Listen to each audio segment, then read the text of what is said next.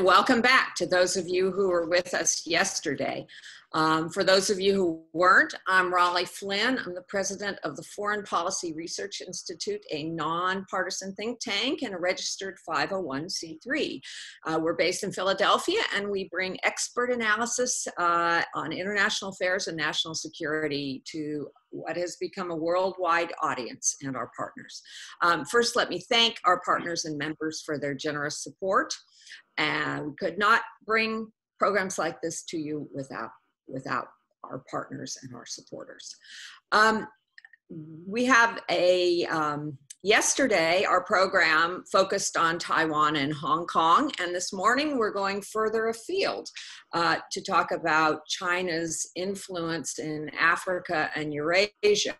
And we have with us David Shinn, Joshua Eisenman, and Chris Miller, our own Chris Miller, who's the program director of FPRI's Eurasia program.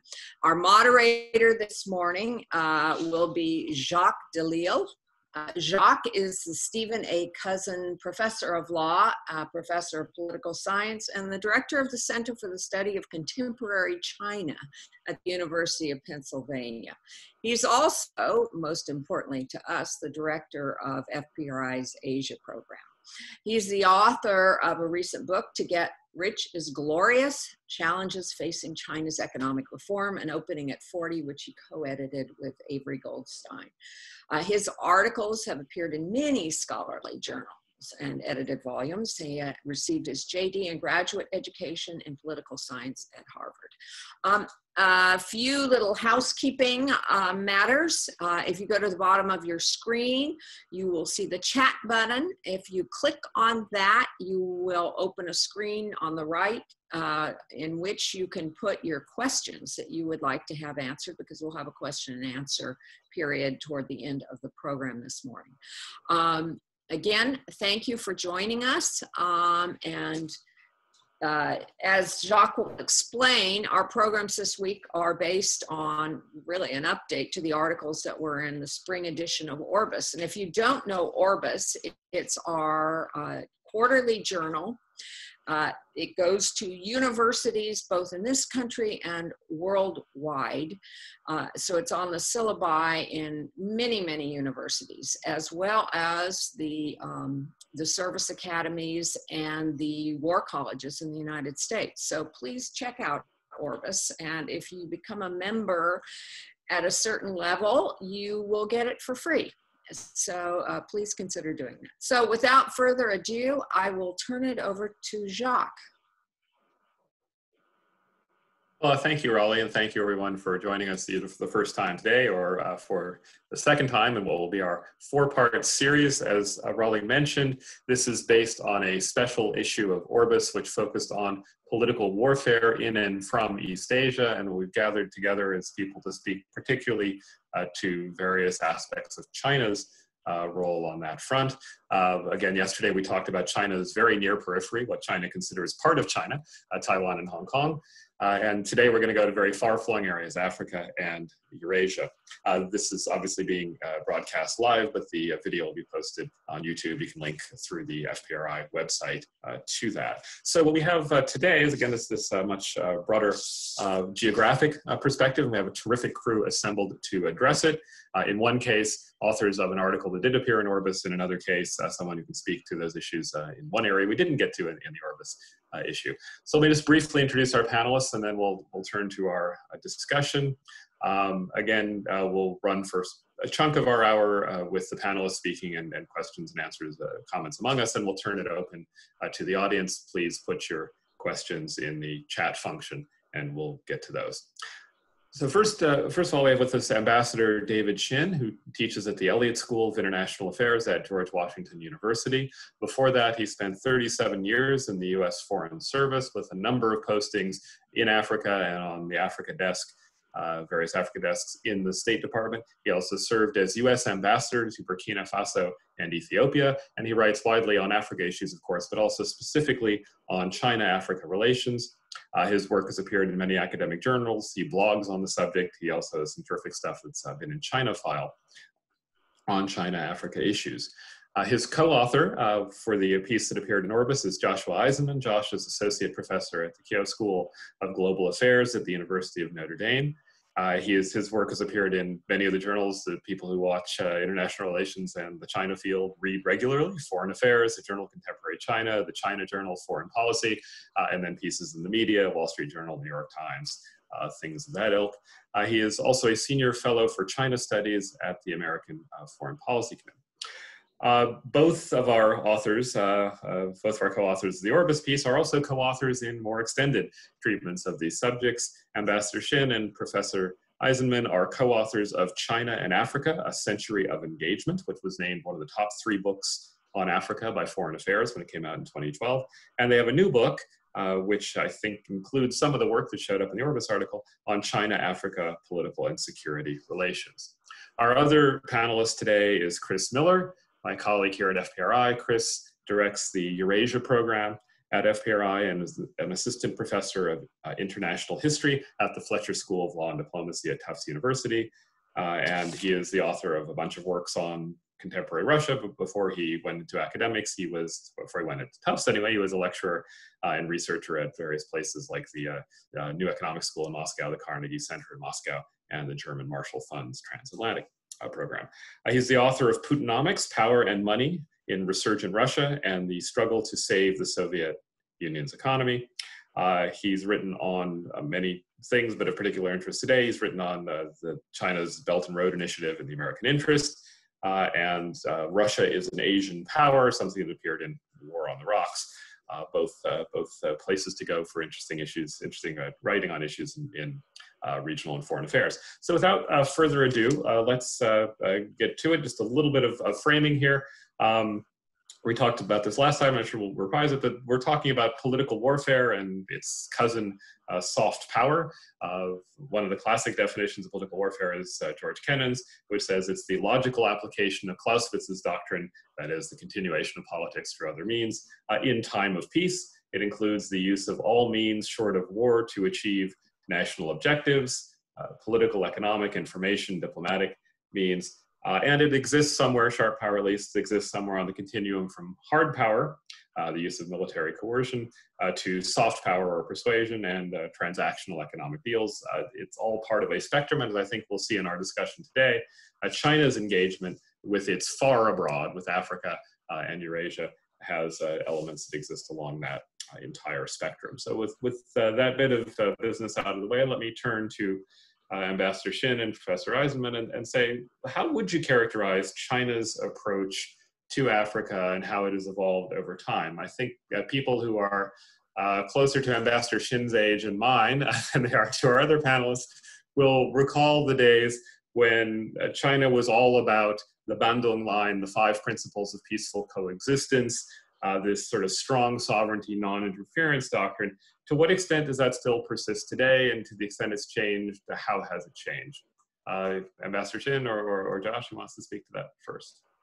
Ambassador Shinn. Yes. Sure, Jacques, let me begin. And this is a question that's not specifically addressed in the Orbis article. We can come back to that a little bit later, perhaps. But if you look at the China-Africa relationship historically, it really has changed fairly dramatically over time. Back in the late 50s, throughout the 60s, into the 70s, the focus was on support for liberation movements. It was ideological. It was very much Cold War politics, Sino-Soviet split, all kinds of issues that today are largely irrelevant. It moved through a transition phase in the 70s, 80s, and by the time you got into the 90s, it was really primarily a focus on an economic relationship. And China's much improved economy, its interest in expanding trade and investment, financing in Africa, and that's largely what it's about today, although it's taken on a much more recent security interest, which is a fascinating development, a relatively recent one. But it's a very new kind of relationship, which is heavily economically focused, and particularly on the issue of financing of infrastructure projects, which is what you read about widely in the press, particularly. These are loans, they're not grants, and they do raise debt issues, which is a very important issue for Africa today.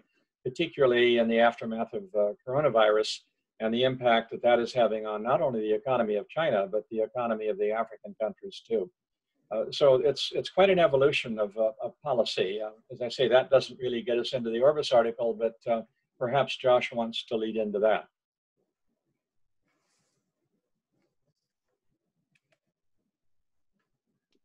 Well, thanks, Ambassador Shinn. That was great. I really appreciate that introduction. Maybe I'll just make a couple of complimentary comments. I think that one thing that we should remember is how important domestic politics has been in terms of influencing Chinese foreign policy. And that has been certainly evident in the China-Africa relationship, whereas earlier, especially during the more radical Maoist periods, China was engaged in all matters of interference, or what would be now considered interference, and it costed relationships during that period. And that is in part, a large part, due to what was going on in China domestically. As China evolved in the 1970s and 80s into a more, I would say, stable and less radical domestic policy, that also influenced its policy towards Africa, which also became commiserately less aggressive and radical. And so the transition that Ambassador Shinn is rightly pointing out, I just want to add that there is an important domestic component to what's going on. Now, what brings us really full circle to where we are today is that the initial engagement that China and Africa had was deeply political and military. China was providing military aid to push back against primarily colonial regimes or white supremacist regimes in Rhodesia and South Africa. And so there was a deep political component and almost no economic component. As Ambassador Shinn rightfully points out, that has evolved into a very strong economic component. However, what we are seeing now, and what is one of the reasons Ambassador Shinn and I are turning back to this topic, which is I think fascinating, is what has been noted as a kind of peak China-Africa economic relationship, where the trade relationship is not has not grown significantly over the last 5 years, and it looks like China is being more risk averse in terms of large investments, or that would be, I guess, large debt financing projects, being more more thoughtful, shall we say, on that issue. And so we see a turn back then to politics and military relations becoming increasingly important. And so I think that that's where this historical question that Jacques points out is particularly important and valid, because we do see, I wouldn't say a coming full circle, because the economic relationship is really important. It's essential. It will remain so, but a kind of plateauing of that relationship and a rapid expansion in terms of political engagement through the Communist Party of China's International Department and through different soft power means that Jacques was talking about. We see that going on more and more. So I think that that's an important kind of a circle that we are now, I would say, engaged in. So one of the things that you do bring out in the article is that for a long time, once we, sort of before and after the more radical Maoist periods, China had pushed this non-interference, this sovereignty emphasis with what were essentially post-colonial countries, right? Countries moving out of colonial domination, moving into independence. And one of the things that comes through in a lot of the discussion of Chinese political warfare or sharp power, especially when we're talking about targeting democracies in Europe or Australasia or the United States, is this essentially mucking around in internal affairs, right? And China, of course, has long complained that the US has mucked around in its internal affairs. But those questions, have they not been especially fraught in Africa? I mean, there's this real sensitivity to interference, and China's at least rhetorical position has been non-interference, sovereignty. We're not like those European or even American powers. Was that important in the Chinese mix? And although it's still, at least officially and in policy statements, a big deal, has it faded in reality? And what's replaced it? I mean, Xi Jinping is nothing if not a master of slogans about how to engage with countries around the world. Well, you're right, Jacques. That has traditionally been a key theme in the relationship between China and Africa. And as you say, rhetorically, it still is today. Rhetorically, it is unchanged. It still is official Chinese policy towards Africa. What has changed, however, is the facts on the ground are changing as China becomes more engaged in Africa, as it has greater interests, as it has more people living and working in Africa, as these individuals encounter more risk and sometimes threats, being in the wrong place at the wrong time, subject to kidnappings, killings, ordinary crime, occasionally terrorist attacks. China has found that it has to take more vigorous action in order to protect its interests. So the rhetoric hasn't really changed, but the actual policy has been evolving. And that's one of the reasons you see the new military base in Djibouti, for example. But that's only the most obvious manifestation of it. If you look across the continent, you see where China is becoming more robust in its handling of any threat towards its people or its interests. But the rhetoric has not changed. So among the cracks in that old position that are much noted and that you go into some in the article, obviously Djibouti's military base, as you say, is a high-profile one, but we have China softening its position on Darfur. That is, saying that what goes on in Darfur inside what was then one Sudan was a legitimate area of international concern. We see China at least initially acquiescing in intervention in Libya, although it later kind of revised its judgment in light of what it saw as mission overreach. Are those kind of markers for a new Chinese approach along the lines that you're talking about, or are they more sui generis cases? Some of them are probably sui generis. Others, I think, do indicate a trend, a change for the future. For example, China has publicly professed to be more interested in trying to mediate disputes in Africa. And on a few occasions, as you suggested, in Darfur was actually involved in that kind of activity. In South Sudan, in the civil war there, it initially tried to mediate, didn't have much success, backed away fairly quickly. It has professed a desire to mediate in places like the border dispute between Djibouti and Eritrea, the problems between Ethiopia and Eritrea, that in the final analysis did not do that. But this is all sort of new initiative, new activity by China, even though it only goes up to a point.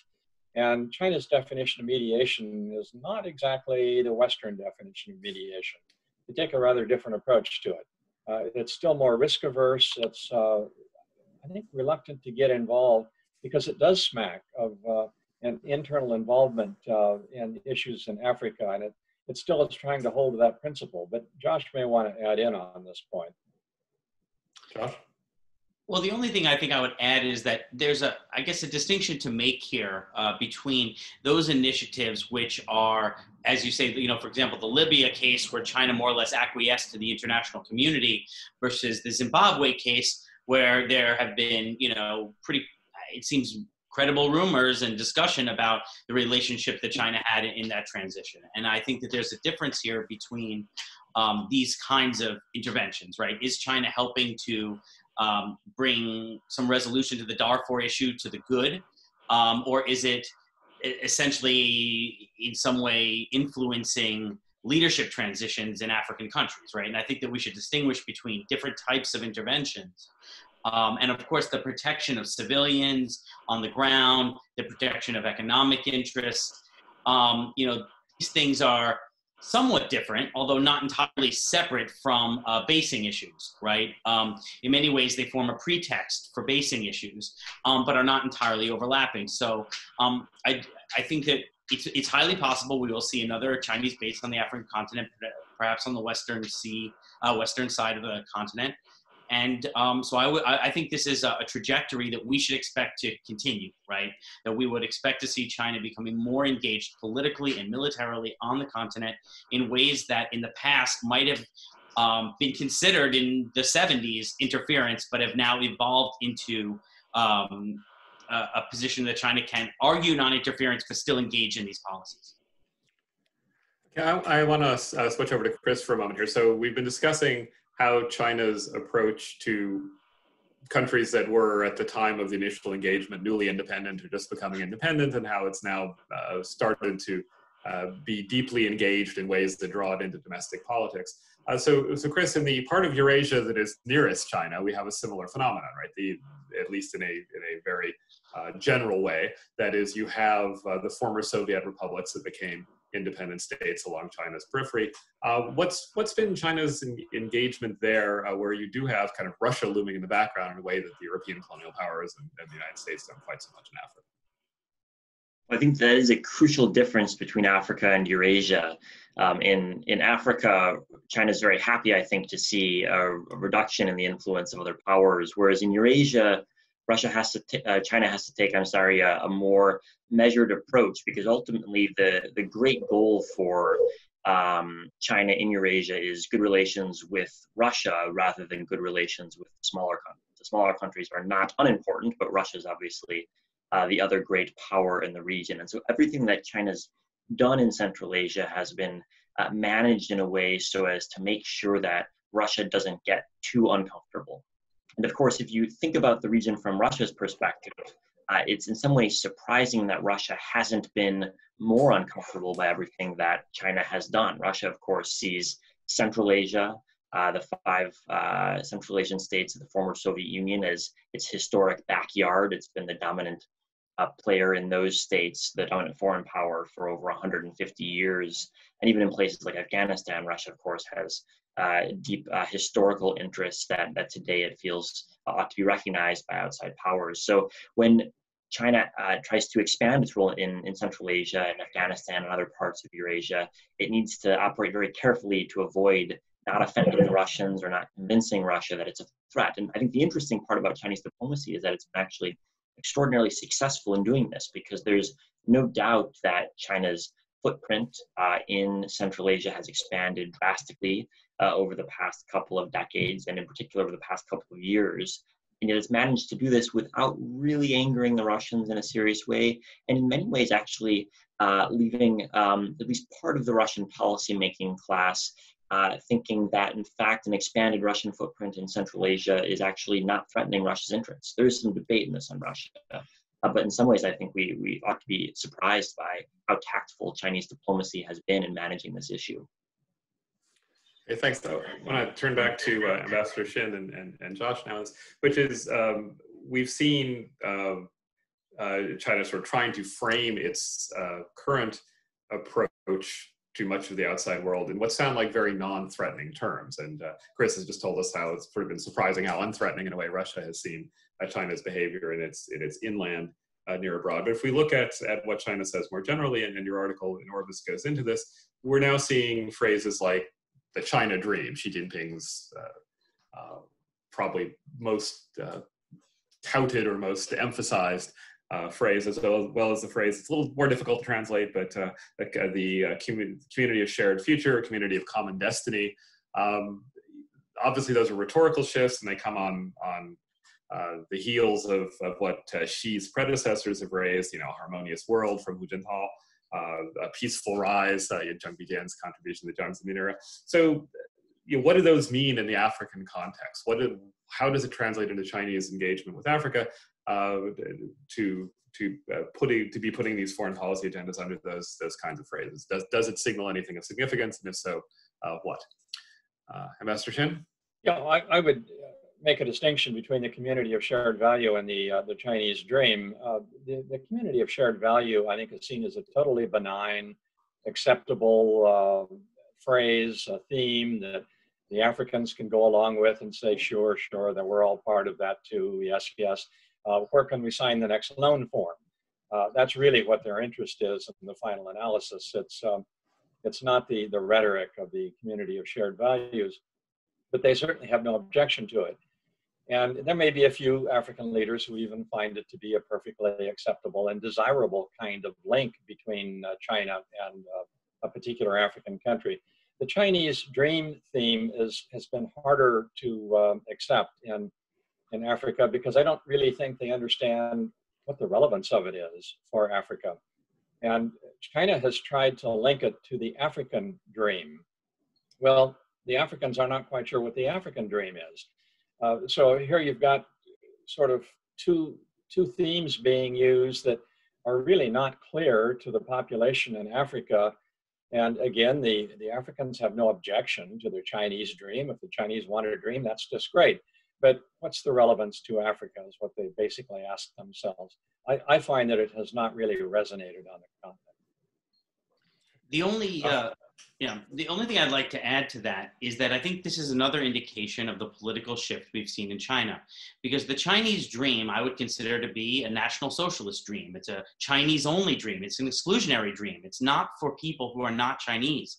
And so it is not an open dream. And by definition, then, it doesn't appeal to non-Chinese people. And it suggests that China is trying to enhance its comprehensive national strength, and it is a dream of leadership under the Communist Party of China. So that is not a dream, I think, that for the reasons Ambassador Shinn well articulated, is very appealing for Africans or anybody else outside of China, for that matter. But I would also juxtapose that in the past with Maoism, right? Maoism and the Maoists is an international worker-peasant alliance, right? It is an internationalist, communist, leftist vision. But the Chinese dream, as it is at this point, I would consider a rightist idea. It is a exclusionary idea. It is not open. It's not an alliance. It is simply that China should receive its revanchist claims, and China should thrive, and that's important for China, but it is not open for others. The community of shared destiny for mankind, I think, for the reasons that Ambassador Shinn said, is something people can sign on to, but they don't much know what it means or how it impacts them in any significant way. So I'm not sure that's a great victory for Beijing if people sign things just to sign them to get to the next loan agreement, right? Is that a successful political agenda? I think that in Beijing, they have to consider whether that's what they're looking for. And so I think that it's important to have this juxtaposition between what we started off talking about, which was the China's political engagement in the early years, versus its current political engagement, which is perhaps not as appealing, on its face. And it's more the economics that are driving the interest from the African side. So there are a couple of questions that have come in that I think follow on what you've just been talking about, and that loop back to the general theme of the Orbis issue. And I want to pose this first on the Africa question, then on the Eurasia question, which is when we think of political warfare and sharp power, it's often about mucking around inside other countries' domestic politics, trying to pursue certain agendas. So we've got some things in the question box about Africa. For instance, when China is dealing as it does in Africa, isn't it in effect supporting incumbent regimes in power in a variety of ways? Some of those regimes, have their own domestic opponents, and this is potentially a tool for dealing with that. Then we've also got a question about, China's role in infrastructure, including communications infrastructure. We talked about the political uses of economic leverage. So those are the kinds of discussion one hears about what China is up to in much of the world. Certainly it's near abroad. And certainly across the Indian Ocean, Sri Lanka ports and all that sort of stuff. To what extent do you see that kind of thing going on in Africa? That is, China is, despite the continued rhetoric of non-interference and sovereignty, it is in fact using a variety of tools, political connections, political agendas, and the economic leverage that comes with some of these investments, and that comes with diplomatic support as well as other backing for leaders in Africa. Is this part of the story? And if so, how would you characterize it or answer these questions we've got from our audience? That does take us into the heart of the Orbis article, and something that we covered that, to the best of my knowledge, hasn't been covered anywhere else. In other words, I would make a distinction between what we identified as 6 core Chinese interests that are not necessarily particularly relevant to Africa, and I'll come back to that, vis-a-vis other more generic concerns that the state of the United States has about support for democratization, human rights, good governance, et cetera, et cetera. China, by and large, avoids those generic issues that the US feels very strongly about. And that's where we get into this debate as to whether there are political strings attached to what the US does, and China argues there are no political strings to what it does. Well, that's not totally accurate, but that takes us to these 6 core Chinese interests that you would think would not resonate in Africa. The 6 are essentially the issue of recognition of Taiwan vis-a-vis Beijing, human rights issues generically, Tibet, treatment of Muslim minorities in China, the South China Sea, and Hong Kong. These are all core issues. Now, of those 6, only 2 really have much direct impact for Africa. The Taiwan recognition question, because if you recognize Taiwan, obviously you will have no formal links with Beijing. So that's something that the African countries have to make a decision on. And the other one is the human rights generic question, for the simple reason that both China and a significant number of African countries have their own human rights issues. And it gets to be a question of you scratch my back, I'll scratch yours, in, say, the UN Human Rights Council. So there, the Africans have a direct interest in 2 of the issues. But if you take the other 4, Tibet, Muslim minorities in China, South China Sea, and Hong Kong, most Africans would yawn if you brought that up. But the Chinese don't yawn. This is a big deal for them. And as a result, they go to great efforts in Africa to either, 1, get African silence on them, which they have achieved totally in the last 10 years minimum, or better, to get Chinese or to get African support for those issues. And they have been surprisingly effective at getting African support on all of those issues. And that is a key distinction between how the US looks at political conditionality and China looks at political conditionality.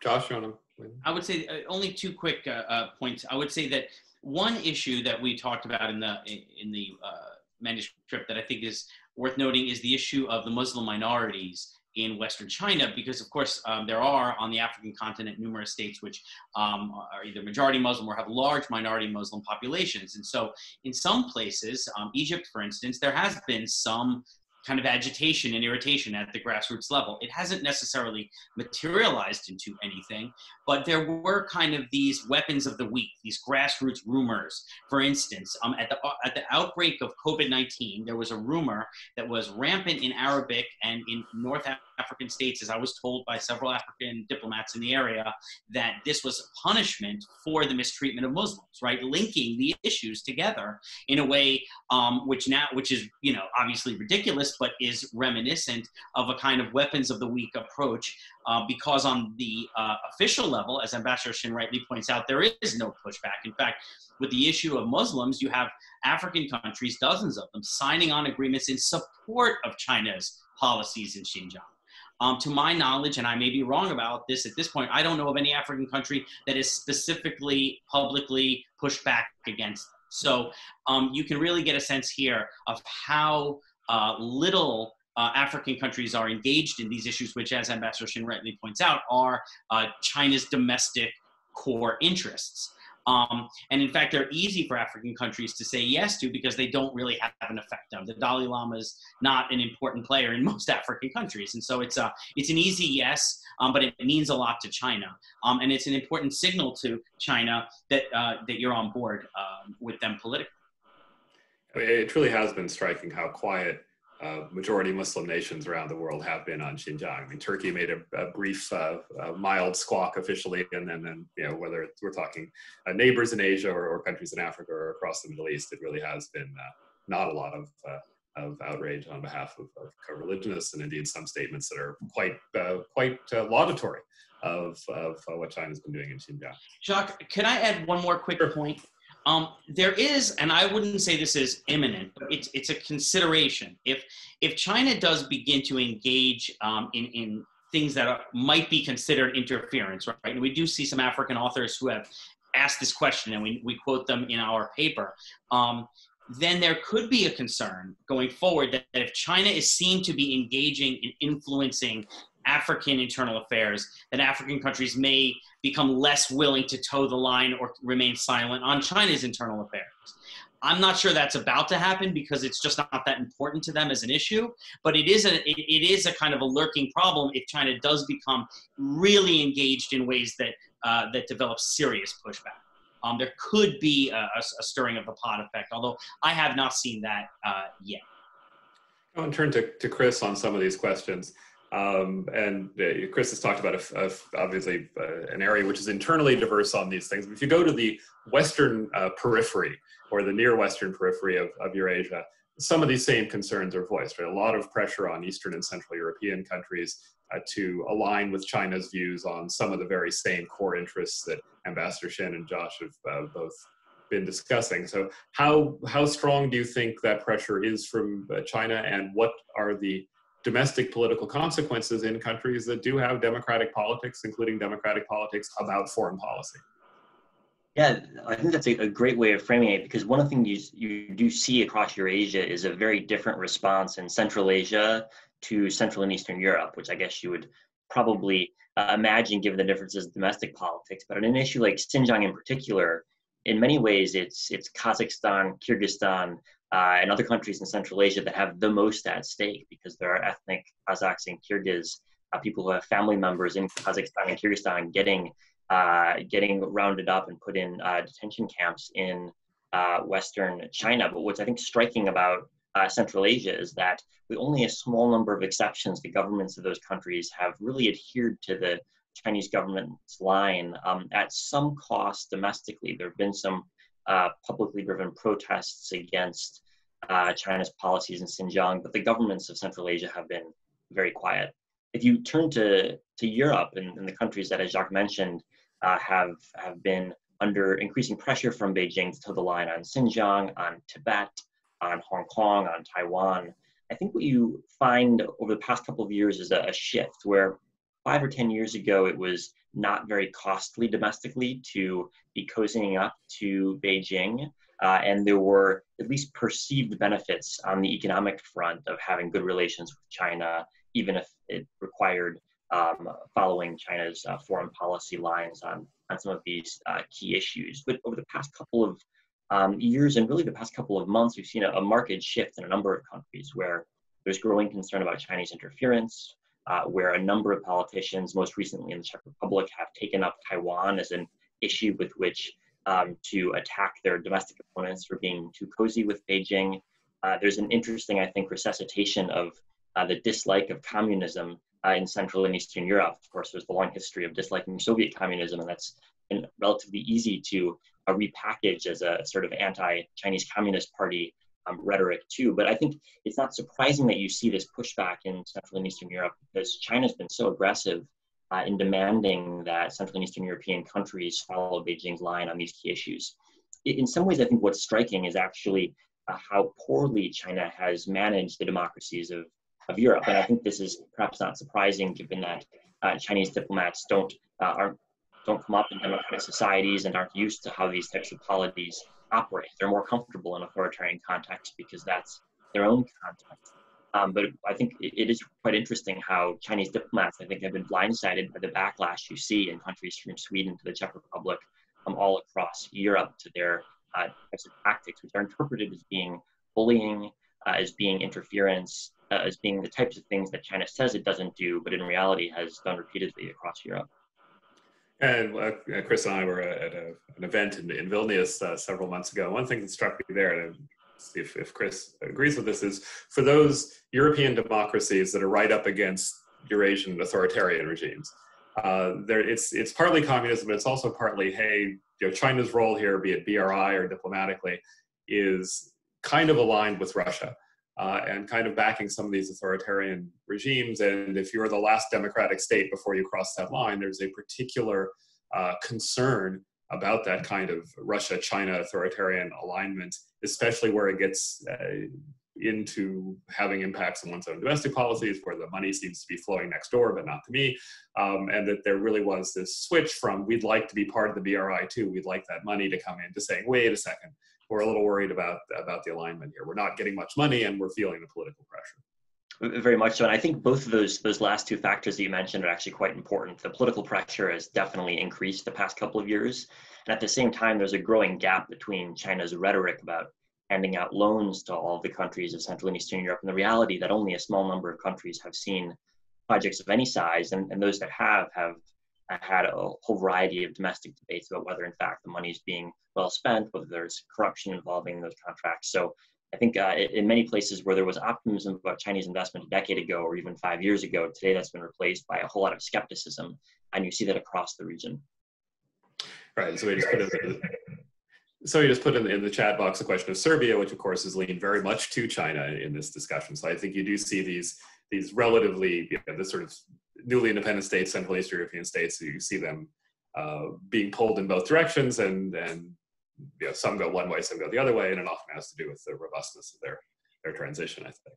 Well, in Serbia also, if you think of how it looks from Serbia's perspective, they're trying to push the EU into opening up a more rapid accession process. And so Serbia has every incentive to act like best friends with Beijing as a reminder to Europe that if you don't let us in sooner rather than later, we have other options. There's a sort of game theory going on here with Serbia.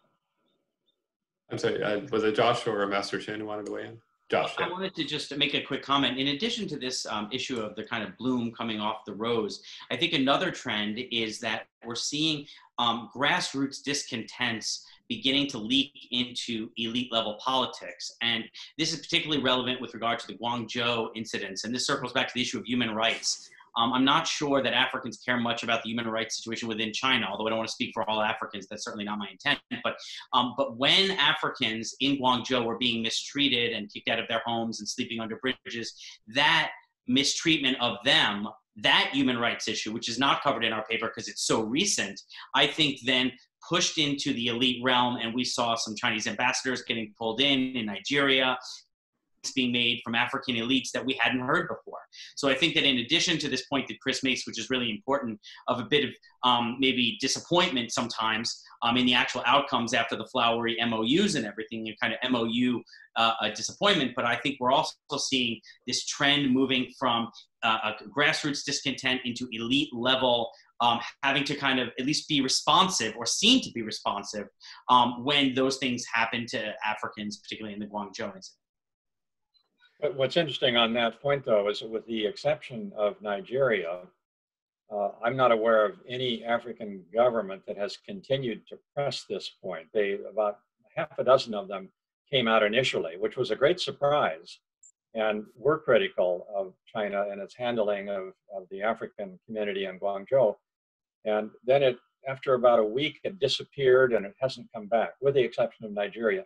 So my guess is that there was a fair amount of pressure brought to bear by Chinese embassies around Africa that, look, don't push this issue anymore. This is not going to get you additional loans.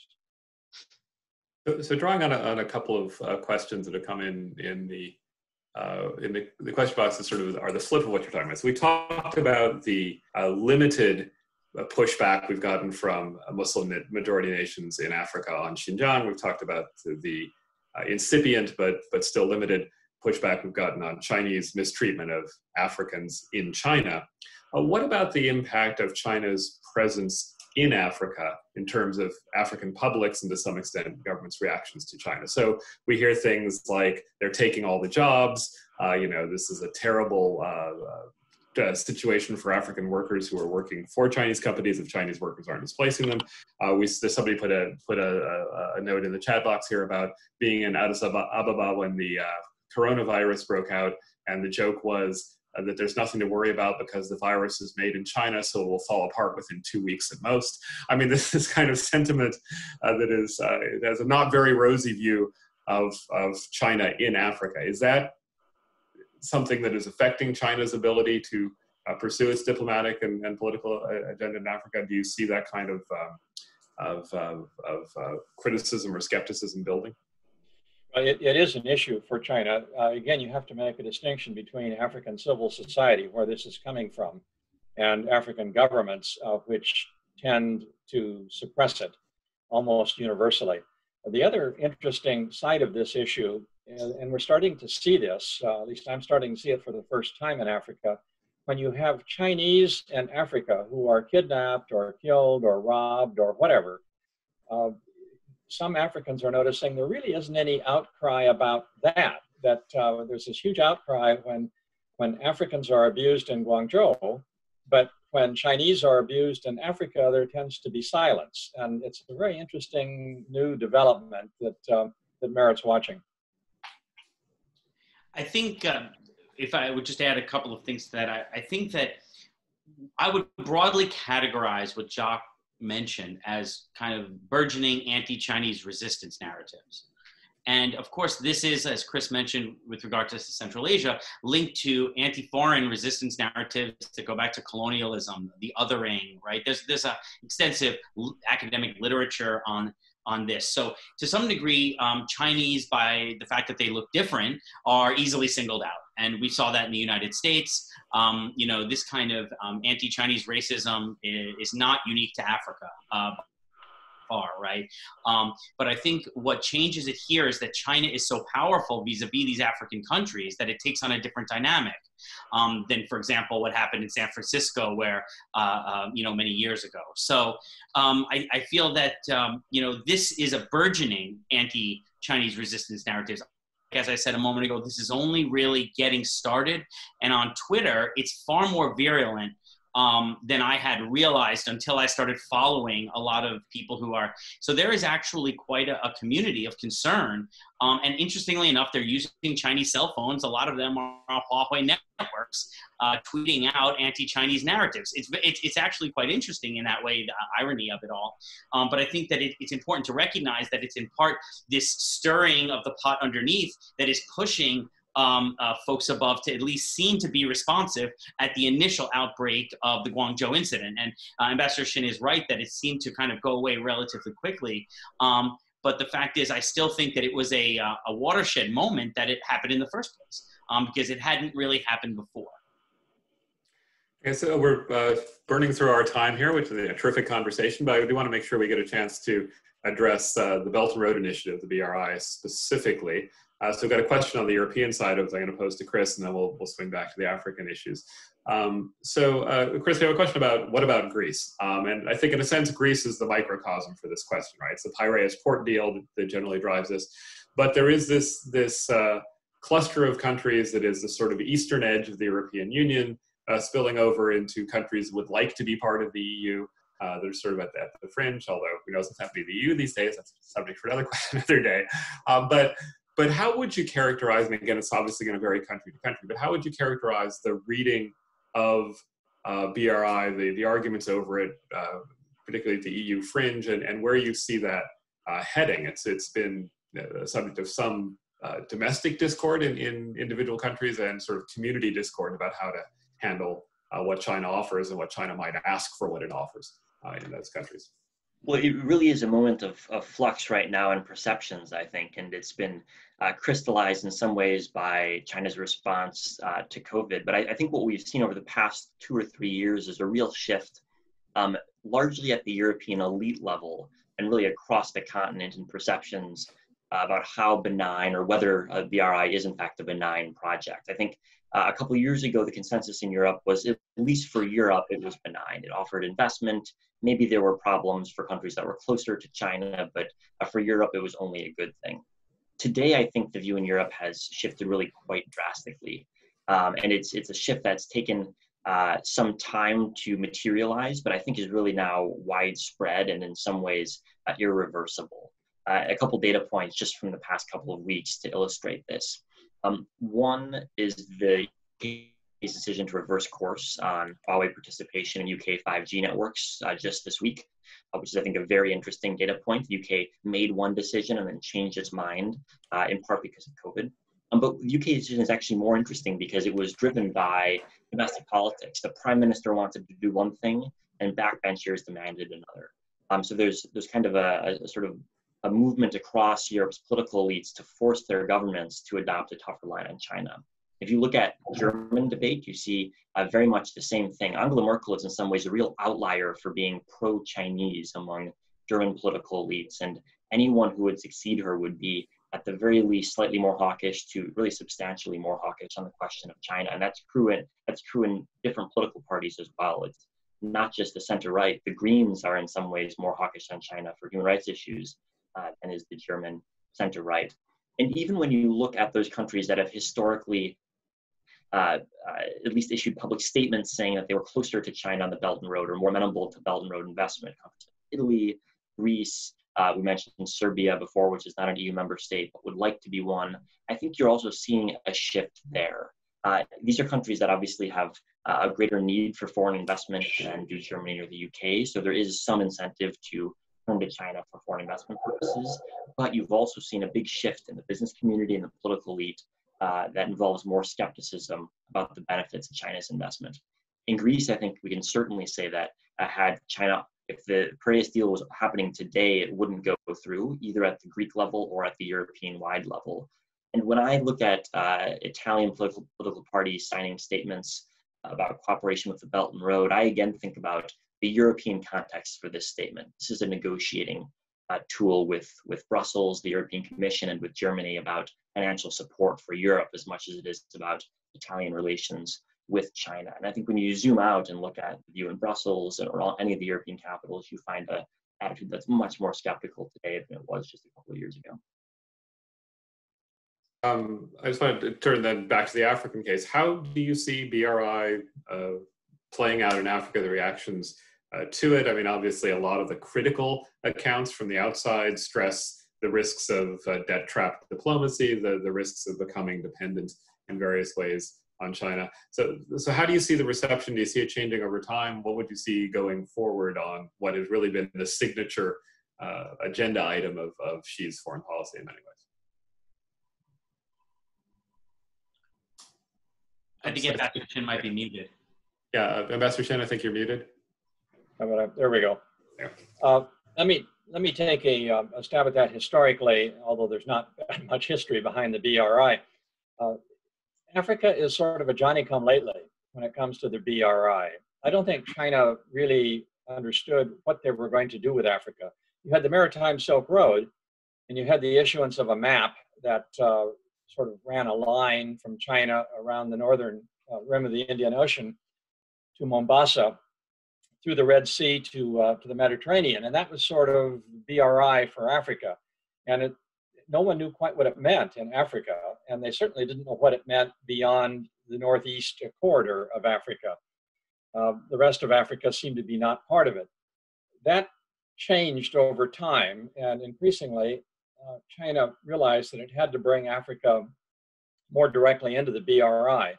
So it started signing BRI MOUs all across the continent. Last time I checked, there were 40-some MOUs that had been signed with the 54 African countries.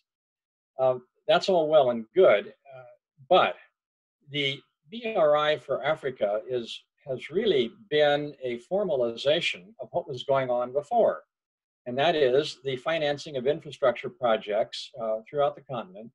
And perhaps there will be an increased number of infrastructure projects in the future as a result of BRI and the money that's going into it. But I don't really see it as anything that's new for Africa. It's simply formalizing past Chinese policy towards Africa. And most importantly, when you look at the impact of COVID-19, not only on China's economy, but what's going on in Africa, I just wonder if there isn't going to be a slowdown in the signing of new loan agreements in Africa. We've already seen a reduction in signings over the last 2 or 3 years. And my guess is this slowdown is going to be exacerbated as a result of COVID-19. If I could just pick up where Ambassador Shinn left off and just pose the larger question, because BRI has not only exploded to every continent in the world from the initial maps that were put out and then rescinded, but it is also encompassing much more topically. It had previously been a kind of a debt for infrastructure arrangement. Now it has military components, political components, it's got a health Silk Road, it's got a digital Silk Road, it's got smart cities. And so the question then becomes, if BRI is now everything, then what is BRI? It seems, in my mind, it is synonymous with Chinese foreign policy. I do not see any light between what BRI has become and Beijing's foreign policy around the world. And I think that's, if it's everything, is it nothing? I mean, I think these are kind of maybe philosophical questions that we can think about. But what Ambassador Shinn says is really interesting, because we go back to the Angola deals over a decade ago, where China was using debt to backed up by the oil, and that seems to have been an arrangement that is certainly comfortable within BRI. Now, to get the debt trap issue, I think is really important, and I really want to stress this. It has essentially evolved into an irrelevancy because China is now making direct equity purchases for what it wants, right? What is a debt trap? Well, a debt trap means that you have debt and you convert it into equity stakes, essentially, where you have direct ownership. But that's not even necessary if you just go in and buy the direct equity. So the entire question of the debt trap has essentially been rendered irrelevant. China neither has nor does not have a debt trap because China wants to get paid back.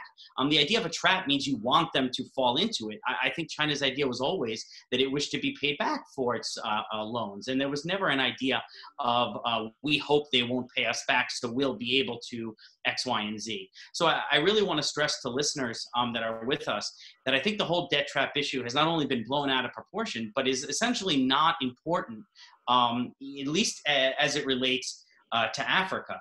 I guess, there was one other thing, but of course I can't read my own writing. With the issue of the riskiness, in our interviews that Ambassador Shinn and I did, and I won't be specific because you'll have to buy the book, but there was plenty of interviews we did in 2017 and 18 where people who were in charge of these things were saying, we're a little concerned about our ability to get paid back, or in terms of our equity investments, our due diligence has not been as thorough as we really thought it would be. And so I do think that has gradually led to a more risk-averse attitude. And then, of course, the crisis we find ourselves in is certainly a big blow as well. So, but I think that this is a trend that had already been ongoing, and therefore, it's interesting to see that the impact of COVID, but of course, the last FOCAC meeting, China did not increase its total amount of funding, or I should say finance, into Africa. So what's interesting and what listeners should stay tuned for is the next FOCAC meeting, and to look at the numbers that come out of that. And China is going to be under a lot of pressure to at least not see those numbers dip. But I have hard pressed, and I'd be curious to know what others think, but I'm hard pressed to see those numbers going up rapidly, or China putting, doubling them as it had been doing in the past. And I think it's an absolutely fair point that this notion that the BRI was either a debt trap or was a fully worked out strategy is just silly. There's very little to support that. But at the end of the day, you wind up with some of the same concerns, which is a huge Chinese economic presence in countries with limited resources and desperate infrastructure need. And so it becomes, the concern is through whatever mechanism, an economic lever to be used to political ends. We're really coming up against the end of our time, but I want to give Ambassador Shinn the last word to particularly address the question of what all of this means for, U.S.-China roles in Africa. I mean, the area that Chris was talking about initially, it's Russia-China, where you would think rivalry, but there's been a kind of alignment. It's always been a complex relationship. What about Africa, where, in some sense, at this point, the U.S. is still the other major outside player? Sure. The policy of the Trump administration on Africa today is largely to compete with both China and Russia. Now, quite frankly, Russia's not a major player in Africa today, so I won't get into that at all. It's just not that meaningful. But China is, and if the idea is to compete with China and Africa, you have to define how you're going to do it and what is the goal of it. There have been some efforts to do that by the administration in that we have now finally the resurrection of the Export-Import Bank after having been in limbo for a number of years. That's a positive. We also have this new International Development Finance Corporation, part of the BUILD Act, which is replaces the Overseas Private Investment Corporation. That's a positive development. That could lead to new investment, American investment in Africa, and that's a good thing.